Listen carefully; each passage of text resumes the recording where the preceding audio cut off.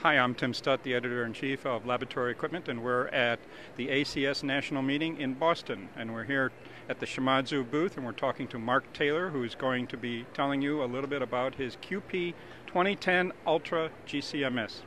Thank you, Tim. Yes, today I'd like to introduce the QP 2010 Ultra. It's Shimadzu's latest GCMS model. And really, there's three main areas of improvement that I'd like to talk about.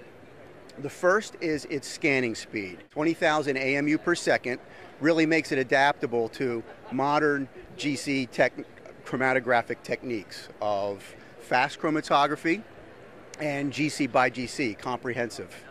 Secondly, it has ultra sensitivity, so it's terrific for those trace analysis that you need to run. And third is its eco mode. At the end of the day, during the downtimes, we can put it to sleep, and really we can realize a savings of about 30% on our energy. So here we're taking a peek inside of the system.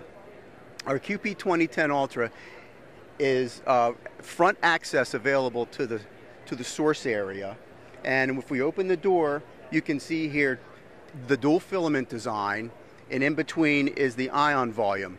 It's very easy to remove the electrodes and be able to pull out the lens stack and the ion source for cleaning and replacement. Down here below we can see the port for the turbomolecular pump.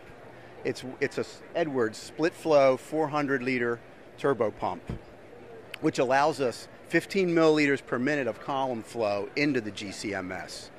And the fact that we can have so much column flow allows us to actually put two capillary columns in the GCMS simultaneously.